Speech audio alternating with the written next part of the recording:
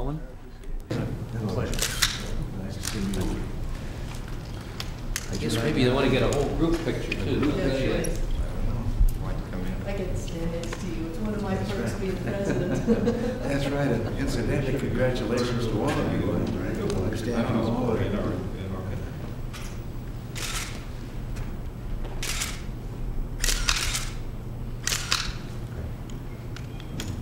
Well, Mr. President, as may have been mentioned, this is your organization since you belong to it. That Eileen is the first woman president, which is quite a distinction. She may also be the first medical officer. No, we found out. See, it's because they don't make them wear the things when they become generals. That during World War II, the president was a dental officer, dental general. And so I'm not the first one from medical. Well, anyway, congratulations. And I want you to know that I found absolutely nothing in the way of a handicap in being a female president.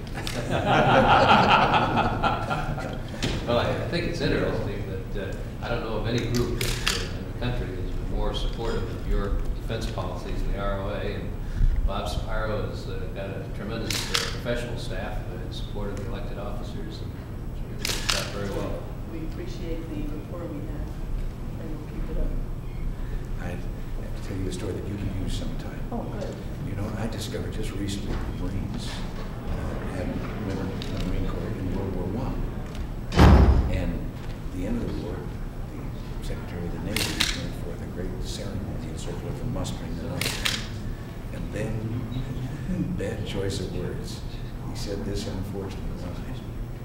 He said, "We will not change." He said, "Just as we embraced you in uniform yesterday, tomorrow we'll embrace you with a hug."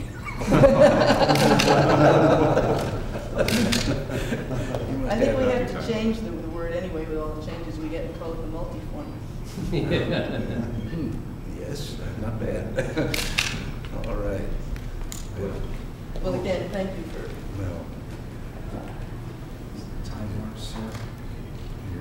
Tie bars for. thank you so much. Thank you. Sir. Thank you very much. Some more tie bars. Thank you. This is a stick pin. I think that belongs right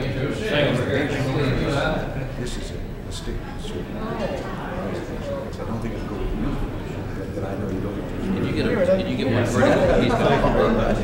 Thank you again. It's a rare pleasure. Yeah, listen, please, thank you very much. I appreciate that very much. Thank you, sir. Thank you. Well, listen, glad to see you again here. Thank you. The first man fired and the secret president inauguration. Well, thank you very much, and I'm very glad to have this. Now I have a prayer from the first one too, and I'm most grateful. And incidentally, may I say, please convey to all of you my great pride in you, sir, what you represent, and anything that I'm more proud of than I am. You in uniform, particularly the third. Thank you, sir. Thanks very much. It's great. Thank you, sir. Thank you.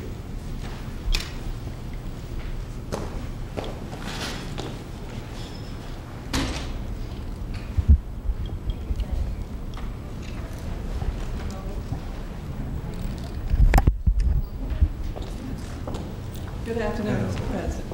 I'm Eliza Pascal, Office of the Public Residence Staff. I met you once last summer when you dropped by briefly for us. Yes. We enjoyed it so much. I'd like to present you Mrs. Josephine Jones, who is the past president of the National Women's Relief Corps. She's an honor to have you here. And Ms. Lorraine Wentworth, who is the immediate past president. Well, Very pleased to meet you. pleased to meet you. And Ms. Mary Hearn, who is a member. Hello, thank you. See you. Nice to have meet you here. And they have a few presentations about the Well, Ms. Wentworth? Yes, Mr. President. I would like to present you with our highest honor, the General John A. Logan Medal, which is given for morality, patriotism, leadership, and all those goodies. well, thank you very much. And this plaque to go, this citation to go along with it, which says from the National Women's Relief Corps, auxiliary to the Grand Army of the Republic Incorporated, presents this day, and we're very persistent. This says October 13th, 1983, and we've been this long getting it to you. The General John A. Logan Medal in recognition of his dedicated service and faith to our country's destiny, and as one who continues to exhibit qualities, morality, leadership, responsibility, and above all, patriotism. Well, bless you, and thank you very much. And you brought it up. I was not sure whether I should or not, but I know this has been a long time coming, and I regret the delays that have taken place. And I'm very pleased and honored that we could now at last do it. Thank you. Thank you. And Ms. George has a presentation.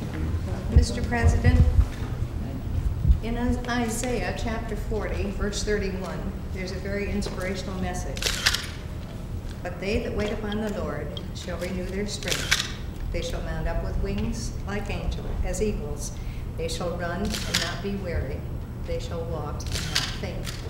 Our national president's theme in '83, to inspire her membership, was, under the keen eye of the eagle, let us soar to new heights. Coincidentally, Dr. Schuler is using the eagle to inspire those under his ministry. I felt it only appropriate that this small token be presented to you, Mr. President, who by both word and deed convey those same inspirations to all Americans. Please accept this and let it be a personal reminder of those touched by your enthusiasm, integrity, devotion, and patriotism. Well, thank you very much. I'm very honored. And I should be honoring you because I know about the GAR, but I also know about your organization. We're trying to refurbish our military defenses. You're doing so much to refurbish our spiritual defense.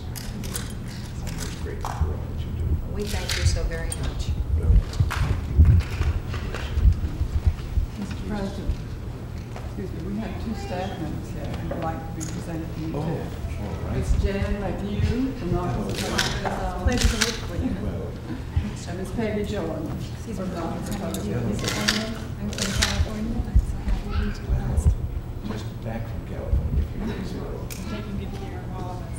California lived up to its reputation of being the home of unusual weather. Because they broke all records in the history of the Weather Bureau in Los Angeles and Santa Monica for 90 degrees in both towns. I grew up in Pacific Palisades. Oh, you do? Yes. Well, that's a, I'm getting homesick. Well, I'm from Atlanta, but I love you too. Thank you very much. Thank you. Thank you.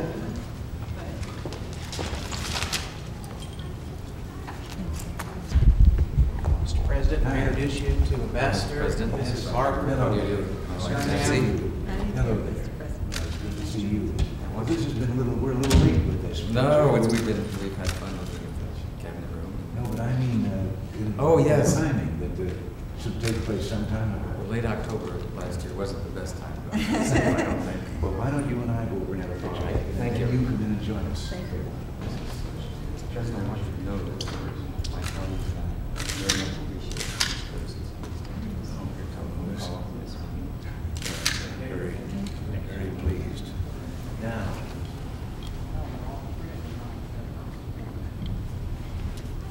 I'm very proud of all that you in the service do.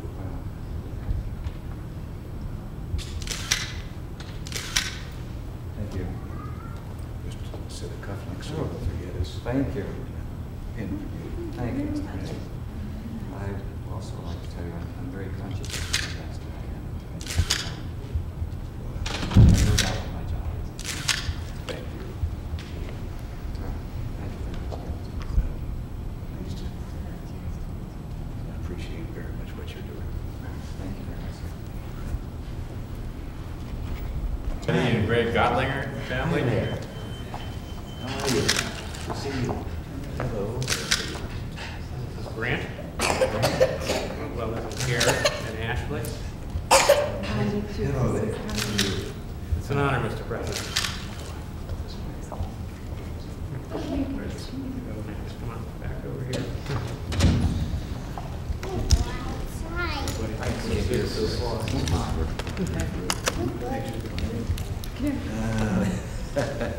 Back up a little there, to the rear march.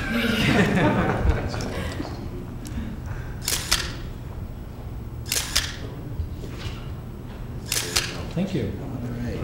Thank you. Pleasure. Pleasure. Thank you. It's an honor, sir.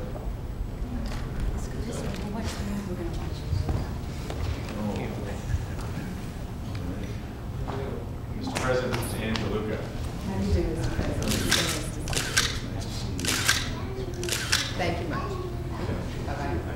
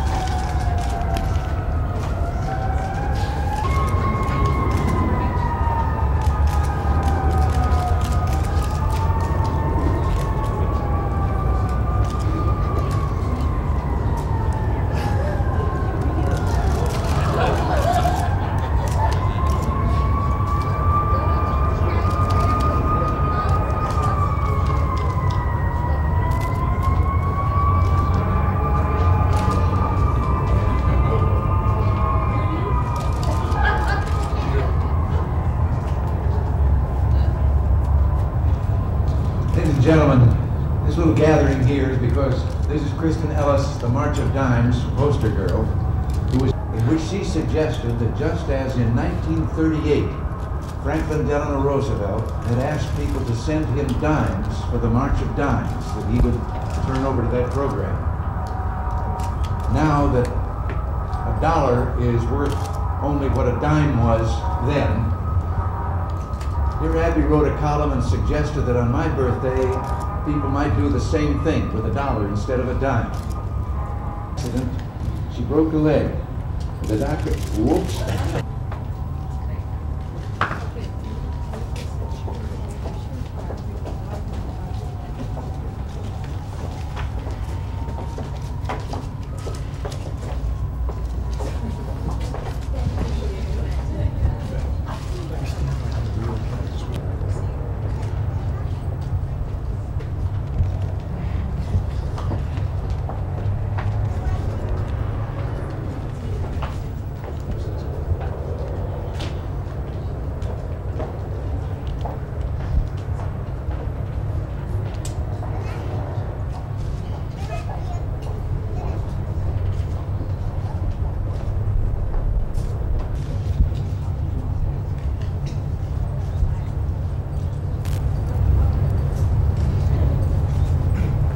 We have to break this up and leave in just a moment.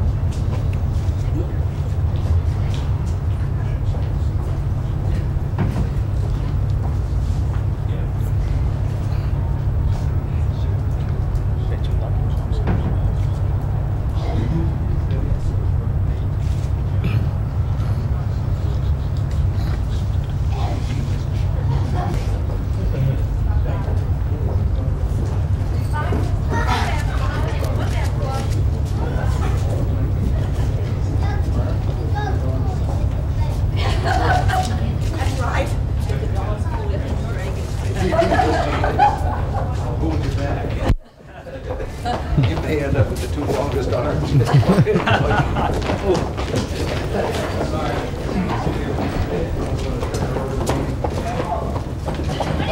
that dog track!